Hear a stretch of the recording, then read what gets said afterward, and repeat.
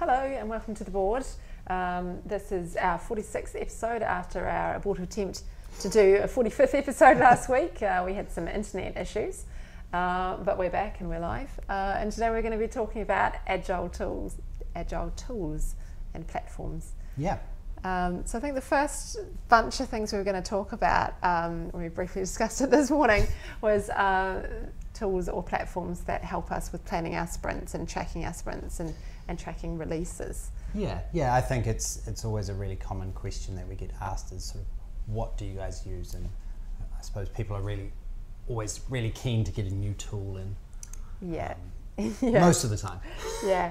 And there's a range that we've used and a range we've come into contact with, and it seems the ones that I've personally come into contact with are useful for different types of projects. Yeah. So, around here, the most commonly used platform for us is Rally Dev, or Rally, depending on what you want to call it, which really gives us a lot of power in terms of tracking and reporting and release planning. You might have a bit more to say about that than me. Yeah. I mean, I think a bit more, but I think really Rally is starting sort of at the sort of organizational level right down to the team level, so you can track your streams of work and everything that's going on within the organization in an agile way, and break that all the way down right down to a user story that a team delivers, and even there's bug tracking and stuff like that. So it's a really powerful tool, and there's heaps of reporting, and you can sort of customize dashboards for each role that you might have in your team, so managers can see a different view than what team members can see. We find it really great, but it is, it's an industrial strength Scrum tool. I can think of a number of organisations, Wellington, that would benefit. For example, government departments that are moving to Agile. They're the people that are really looking at that kind of scale. But also some of the larger SMEs that we've come in contact with. Yeah, absolutely. And I think it's basically if you're taking that step beyond having sort of one or two teams delivering, and you're looking to move into an agile planning and trying to track your work from sort of the very start all the way through in streams of work, I think that's a really sort of when Rally really comes into its own. Yeah, and so Rally is so fully featured that actually we've done quite a bit of learning over the last year, and we'd like to continue doing learning. So to that end, we've set up a Rally user group on Meetup here in Wellington. So if anyone's using Rally or wants to use Rally and wants to come along and talk about how we can get the best out of it, we'll pop the link up afterwards to that meetup, but basically it's in about a month's time. It's can be held at our office. There may be drinks and snacks, depending on how organised we are. No, there will definitely be something along those lines. And we're hoping that people will come along with questions, and we'll run it a bit like a lean coffee so that we can get a spread of topics covered in the hour that we're meeting. Yeah, and I think as well, when I was having a look for our meetup, there are a lot of Rally user groups sort of spread all over the world. So do check out Meetup if obviously you're not in Wellington. And you are interested in Rally or need some help with Rally, there are plenty of groups out there that you can get in touch with. Yeah, Meetup's great for that. It's kind of a group for anything you can think of, isn't it? Yeah, absolutely. So that's it, Rally. One of the ones that we used a wee bit earlier on is Pivotal Tracker, which I think is it's quite simple in terms of if you're sort of new to the whole thing. You've got like one team perhaps. It's got some nice drag and drop functionality. It sets out quite nicely, I think, the backlog, the sprint backlog, and the icebox. For me, really it's all done in a column view and a drag and drop to plan your sprints and move things between the icebox and the backlog.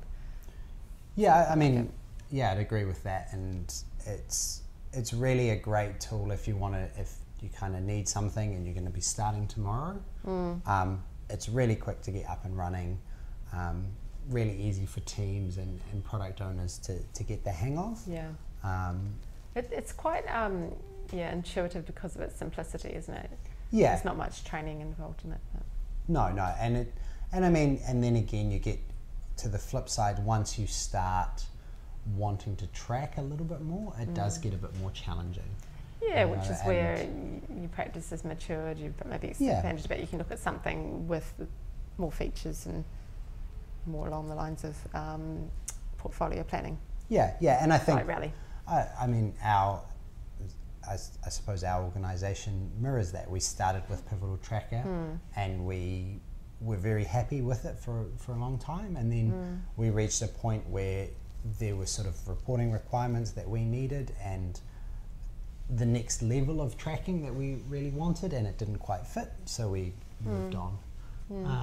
So there's a couple of other ones that have sort of come up in the last 3 years that I've been working with Agile, and one of them is Trello, which is a free tracking board. For me, Trello is very, very simple, and I feel like it's best suited to personal Kanban rather than to a project. I just don't think it gives a project enough. What do you think? Yeah, I mean, I think, again, Trello has its place. I think Kanban, it's a great, it really fits really well because you have the flexibility of mapping out as many columns as you want, you know, and I think a lot of people, one space I've seen it used a lot is sort of in startups and web businesses sharing their backlog and being transparent about their backlog with customers. And so managing their features in a Trello board and allowing that sort of interaction with people is something that seems really great. But yeah, then again, you know, it's not even, they're just little things, like you can't put sizes on stories and those kind of things. I to be fair to Trello, I think there are plugins and add-ons that you can get, right? That where people are working on those features, but it's not out of the box. And yeah, I think the other thing about Trello for me is that I've seen people using it in isolation, so they're not using visible workspaces because they feel like Trello's enough, which I think is probably missing an opportunity. You know, it really, if you're using software, I mean, it's set out nicely like a visible workspace, but obviously it's not the physical one. So people need to go and seek it out to see what's happening. And there's really for me, no replacement for walking past a board and being able to see where things are at. Absolutely. A snapshot view. So, you know, my advice to people would be, yeah, great, use something online, particularly for your remotely located collaborators, but please still use the visible workspaces. Yeah, or at least try it. You know, if you're not finding it useful, then give it up. Yeah, I mean, we've got a classic example where our product owner is remote to the team, so he doesn't see our board, but we had a discussion with the team, and they were still really, really keen to keep that visible workspace. They still use the visible workspace far more than they do the online tool, just because it's great to have that sort of information radiator and see what's happening in a sprint, and very quickly at a glance, it's right near the team, so they don't have to open a new browser window to see anything. They just glance up and it's right there for them. So, I mean, that's a really important thing, whether using Trello or any other tool to track your sprints, is we'd really encourage you to get it up on a wall somewhere. So what about Jira? You know, a lot of people have naturally sort of evolved from using Jira for bug tracking, which was what it was originally developed for, to now using their Agile tools. I've never seen it personally, but I mean, I wouldn't say I have a great deal of experience. I've had a look at it. We've worked with some clients that use it and are quite happy with it. I think it probably fits into possibly somewhere in between Pivotal and Rally, where it's got, again, it's great for tracking your sprints and your teams, and it does a little bit of reporting, but it doesn't sort of take that next step up to managing your portfolios and that kind of thing. Again, I mean, with any of these tools, I'd really encourage people to find something that fits for purpose. Well, absolutely. You know, I think, trying a few things rather than sort of just fixing on one immediately, but, finding something that experimenting with what's going to work. You know, and if Trello lets you get started and lets you work with Scrum and Agile, and it works for you to start with, I mean, I'd say great, and start with that. When eventually, once you get a little bit more mature and you start going, oh, you know, it'd be really great if we could have a burn down, then you're going to go, okay, well, maybe Trello's not quite right, and graduate through the tools. I think don't feel like you have to pick one to start with and one tool stay with it forever. That's yours forever. All of these tools are really, you know, it's these days very easy to get your data out and get your data into something else. Yeah, they're too flexible. Yeah, so I mean, lots of people use Jira, lots of people like it. We for whatever reason haven't had a great deal of touch with it. I've only used it for bug tracking like years ago, so it was a bug tracker. I mean, I think the one thing that people really do like about Jira is it is flexible in terms of adding custom fields. Right. So it does let you, if you have a special requirement to add to your user stories, it's very easy to customize the fields. You're not stuck with title, Standard description, and story points, and that's what you've got to work with. Yeah, I don't know. I think there's a danger in that. Oh, I mean, you know, because it's a bit like CRMs when people first configure a CRM and they have every field on earth in there, and they end up with something really unwieldy. Yeah, absolutely. So I think there is a danger of being able to add fields to a user story that it's going to become incredibly complex, which is sort of not in the spirit of, you know, what a user story is for. Yeah. But anyway, that's just a side note. So moving on, we're going to start talking about video conferencing tools that we've personally used. I think this comes up more and more. You know, the world is becoming smaller in terms of the speed of internet connections and our ability to speak to people in different time zones relatively effectively, compared to, say, 20 years ago. 20 years ago, when I moved to the UK, the only option available to me was the telephone. What? Yeah, landline, you know, and it cost an absolute fortune every month. Oh no, I tell a lie, there was also handwriting letters, which I did a lot of, and I used to get mail just about every single day. It was quite exciting. But obviously now we've got so many more options. I know, it's like a different world. So personally, we use regularly Google Hangout, Skype, and I also use Zoom. Yeah. So I think there's advantages in all of those tools, and I'd like to talk a wee bit about them. You use Google Hangout a bit more than me, I think. Yeah, we've used Hangouts, and we've also just moved to something called Appear.in. Appear? Yeah. Appear? Yeah. Okay. Which is a similar style tool. Yeah. So I mean, why did you move from Google Hangout to Appear? Are you just experimenting, or? It was one of the developers came across it and suggested it. We were having a bit of an issue with Hangouts. I'm not sure if it's a New Zealand internet connection thing, but the quality just wasn't quite there, and especially when we got, so in our situation we had most of the team in the office here, a product owner, phoning in, and then occasionally team members calling in when they worked from home or something like that. And when we got that situation where there were 3 or 4 people in the call, the quality really dropped off. Right. We're not sure why. Yeah. So we just were having a play with a few other tools, and Appear has been really great. I think the other thing with Google Hangout is it's really disconcerting when someone does something like put a dog's face over their face. Yes. I was having a serious conversation with our MD some time ago, and next minute there he was with like whiskers and a dog's nose and like some devil's horns, I think, which made it quite hard to continue that serious conversation. Yes. Equally, one of our product owners suddenly appeared in a pirate hat recently. Yes, yeah. Which was also... Yeah, it does make backlog grooming challenging. More fun? Or challenging, okay. I don't know, more fun. I think Google Hangouts, the one thing that we did like about Google Hangouts and why we started with it was the ability to keep the same Hangout for stand-ups and stuff like that. So you share the link and you can come back to the same Hangout, so you don't have to set up a new one and invite people every time. Yeah.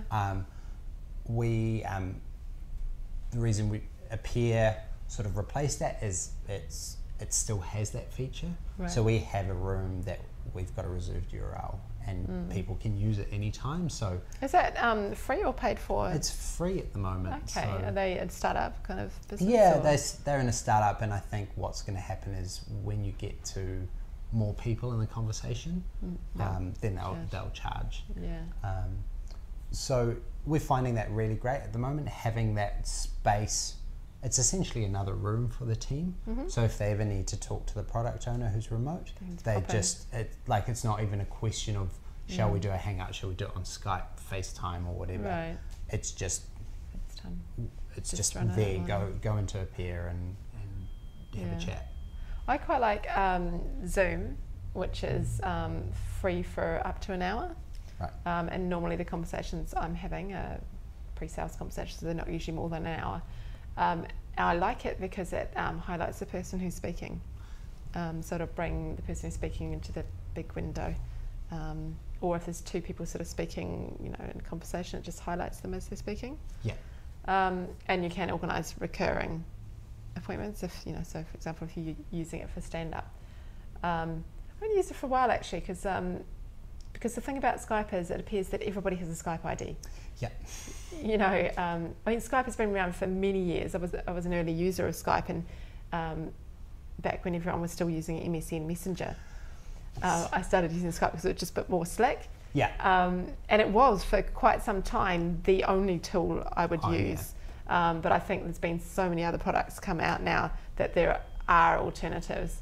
And I think what a lot of people do, certainly in New Zealand, is when Skype's not working very well, they'll switch to Zoom. If Zoom's not working very well, they'll switch to Google Hangout, and we'll sort of go around the systems until we strike one that's working to our satisfaction that day. Yeah. That doesn't happen every time, but it can be a challenge. Yeah. I actually read a really interesting blog post from the guys at Pivotal Labs. So they have a lot of people working remotely, and they did this blog post that actually their biggest problem with video conferencing tools is not video anymore, it's audio. Right. And that's something I don't know if you found, but we found a lot is it's very rare that you can't see the person. There might be a bit of lag in the video, but our biggest problem is getting everyone heard. Is that to do with the volume of voices or the actual audio? No, it is the actual audio. Right. We do have some very quiet people in the team. Yeah. But it is the quality of the audio. They can't hear me sometimes. Okay. So that's... Yeah, I haven't really struck that problem. I use Skype at home to talk to friends in the UK, and when there is a problem, it's usually a freeze. Always when they've got a weird expression on their face. Yeah. Or when I've got a weird expression on my face. So we'll pop the link up to the Pivotal thing. They have a quite novel solution. They've figured out that iPads with the speaker cases, I'm not sure if you've seen those before, they sort of for guys who want to watch videos or girls who would like to watch videos. Just people who want to watch videos on their iPad. Oh, okay. So they sort of quite good quality speakers and then a mic that plugs into that. Oh, okay, and that's their optimum. That's what all their teams use, and if they're working remotely with someone, they just pick up the iPad and have it next to their computer to talk to people. Well, maybe we should look at something like that for those individual conversations. Yeah, I think it could be very useful. Yeah, and before we move on to comms tools, just a word on what we use for our remote worker at the office or our remote workers, because people are in and out all the time. We use Sakoko, which is a virtual team space, and that allows us to chat message and video conference, and has different rooms you can work in if it's not pertinent to the whole team and they don't want to be bothered by it. And I find that works reasonably well most of the time. Sometimes it's a bit restarty, but you kind of get used to that stuff, don't you? Yeah, and I think I suppose this is a good segue into comms tools, but when you are working in that remote environment, just having a place where everyone is, where you can see them, and you know that everyone's around is really great. So there's little avatars that show up on the team workspace visual that you can see. Yeah, I know when we were sort of choosing tools, one of our teams experimented with a tool called Squiggle, and that's the same idea, Yeah. except it uses your camera and takes a photo of you, I think, every minute or so. Oh, like a weather cam or something. Yeah, and so you can see if a person's at their desk, but you're not sort of watching them type in real time. Picking their nose or whatever. Yeah. So you just have to make sure that you time when you're going to pick your nose, so right? It doesn't get captured forever. You've got to fit flash. Well, so you wouldn't know. We did have an amusing experience. One of the guys had been working on a really tricky problem for about 3 days. And it took a photo of him going like this, just as he'd won. He'd fixed the problem, so that was very nice. That was quite cool. Yeah, that's very good. So on comms tools. Oh, we were just talking about this cocoa that I had written down here, but anyway, there's a number of things that we use, and sometimes it's specific to projects. Sometimes it's a whole team thing. One thing that we make good solid use of is Basecamp. You know, I think once you've started using Basecamp on a project, you just can't really go back to email. It's just so hard to find email conversations. Yeah, you know, absolutely. Well, it's not hard to find them, but it's really easy to miss stuff. Yeah, it's really easy to miss stuff, and it's also great. Sort of anyone can find it. You know, it might start off as a conversation between two team members, but then if you need to bring someone else in, you don't have to forward them this horrible mess of an email string. You just say, oh, here's the link in Basecamp. Yeah, plus for people who get a bit delete happy on their email, you know, same. It's always randomly done though, it's never consistent. But you know, Basecamp, it stays there. Yeah. There's no random deletion of conversations. Yeah, so just for people who realise we're just going on about Basecamp and everybody haven't knows really what Basecamp is, don't they? Well, no, possibly not. What it is it's designed as a really lightweight project management tool. So you can basically have conversations within Basecamp, like an email, written conversations, like an email thread, and it's all stored and searchable. And there's also you can also track projects as well. There's calendars and milestone. That's right, and tasks and those sort of things. So it does give you all the tools to manage a project, but it is designed to be really lightweight. So it works much the same way a discussion forum would work in terms of the written communication. So you start threads, and then you can add whole project team, specific members. You can hide it from your client for some reason. We never use that. You can attach files, screenshots, whatever, documents.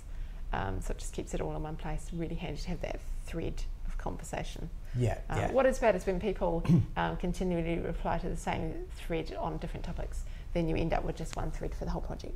Yeah, and there's some really nice little features as well in Basecamp. Like it does send you email alerts when people respond to your communications. And you can respond from your email, which I think is really important for clients because, you know, everybody has so many logins these days, and while we go into Basecamp every single day, they may only have sort of 10% of their day focused on that particular project. So if they can reply from within their email, it doesn't disturb the flow of their normal work. Yeah, absolutely. And it's, I think there's really been no one that's objected to using it. I did have one client. Oh, one. Yeah. He said he had too many systems. So, but it did make things difficult in terms of finding previous communication with that particular client. And I mean, I think you can't understate the file management as well. It's great being able to, you know, if someone sends you a document, just being able to stick it up there and that's name where it appropriately. And it's name the thread. Name the thread, and you can preview them, and it's just a central place. You know, where's the file, basically. For some reason, we're running on 2 versions of Basecamp though, an old Basecamp and a new Basecamp. Yes. Have they not given us the ability to migrate projects? No, there's definitely the ability to migrate projects. Oh, we just haven't done it. There is a very convoluted explanation that I'm not going to bore people with. Okay. Because that would be wonderful if we could just be on one. Yeah, no, wouldn't it? But anyway, that's an internal thing probably. Another one that you guys use in terms of chat functionality is Slack, which is started using this year, I believe. Yeah, late last year. One of our clients actually started using Slack for their teams and invited us to join in, so we'd be party to what was going on. I think previously we'd used Campfire, which is part of Basecamp, right? Yeah. I always found Campfire was quite hard to add new users to projects. Yeah, it was. So I'm quite glad on Slack. Yes. Basecamp has since, I think... They fixed that? No, discontinued Discontinued it. Right, okay. Sort of refocused. They didn't really give it much attention, I don't think. Didn't give it much love, so we've been using Slack, and it's been really, really good. What do you like about it? It's very easy to set up and get started really quickly, and so they have the idea of channels, which is, I suppose, kind of similar to rooms in Sakoko, where so there's a channel for the dev stuff, there's a random channel to post pictures of cats, and right, it's a miniature of life. And then there's something to get in touch with everyone, like a broadcast. Yeah. And so it's really easy to get going with. There's some really simple ways of tagging people and creating new actions. They're also really clever in that they integrate with a lot of tools, so you can start a hangout from Slack. Okay. So which is really nice if you're having a chat with someone and you then say, oh, actually we need to talk about this properly. You just type in the short code and you have a hangout straight away, which is nice. And I think they're adding new stuff all the time, which keeps it sort of interesting, fresh. Keeps you coming back. Keeps us coming back, and it just works seamlessly. And it's really great. You can set the notification level that you get is highly customizable, so you don't have to find out about every word that everyone says, which I think is sometimes a problem with chat tools, is you just get, someone says hi to someone else and you get notified about it. Right. I think also our client has really bought into it, so it's a really kind of vibrant place. That's good. I noticed they're very chatty on it. I was invited to join it, but just have time, with one thing and another, to participate in conversations. It's not my project, so sort of got various chat channels going on and various things. So I subscribe to that. But I noticed they were quite, sort of check in the morning. Hey, I'm here. I'm doing this, or I'm not in the office. I'm somewhere else. But I'll be there at a certain time. Or, so I mean, much like the way that we use Coco. Not so much lately, but had used Sakoko in the past. Yeah, and I think that's a really important point to make, is these tools don't need engagement. Whichever ones you're going to use. I mean, I know they do need engagement. They do need engagement. We tried Yammer. Oh yeah, I think was pre-Sakoko. Some while ago, and I wasn't a fan of it. But and it just, I don't know why. I don't think it was anything to do with the tool, but we just didn't click with it. And I know lots of people who use it though, actually. And I know someone who absolutely swears by it, thinks it's the best thing ever. But if your teams are not engaged with these tools, it's not going to work. So I think really there's no point in trying to force something on your teams. Make sure it's almost better for it to come from the team to identify a need for chat or video conferencing or something like that. Right. That's right. Okay, we will wrap it up. But just before we go, a small announcement. I don't know if we ever announced that Gavin unfortunately has left us for another company at the end of last year. Just disappeared. Quite suddenly disappeared. So sadly we had to wave goodbye to him, but we are welcoming 2 new Agile coaches in a couple of weeks' time. So hopefully the next board or the one after that, there'll be someone new on the couch. Yeah, that would be exciting. Yeah, so look forward to having someone new join us, and we'll see you in a couple of weeks.